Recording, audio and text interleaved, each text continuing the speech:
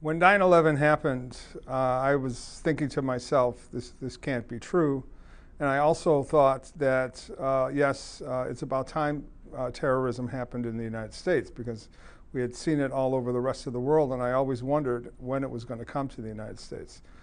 It came as a shock to me the day when I was jogging and somebody drove by and told me, go home, a plane crashed into a building. And by the time I got home, I turned it on, and I thought I was watching the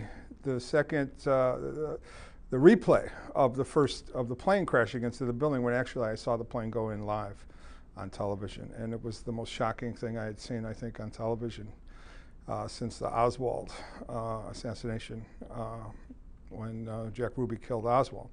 And so for me, in the last 10 years, it has been a constant reminder of U.S. imperialism, of the problems that the United States causes, whether they want to cause it or not, and our inability, I think, sometimes to concentrate on our own problems when we're dealing with the problems outside the world. I think a lot of that has to do with financial interests, to be honest.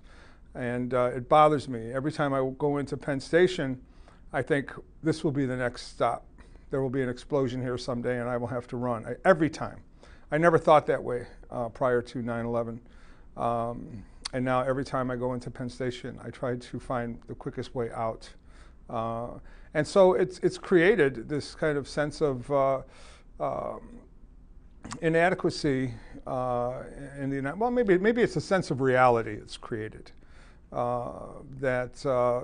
We live in times when our actions and the actions of the people we elect and the actions of the people we pay to do our dirty work come back to haunt us. And I think this is the biggest lesson I think I've learned from 2001.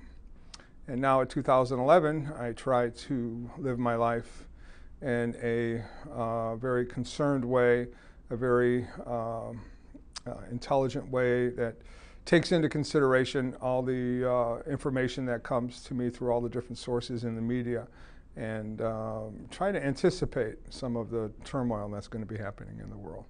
It's not a very comfortable position. I'd rather be sitting around thinking of baseball scores, of pretty women, of my family, and so on. But 9/11 has changed a lot of that.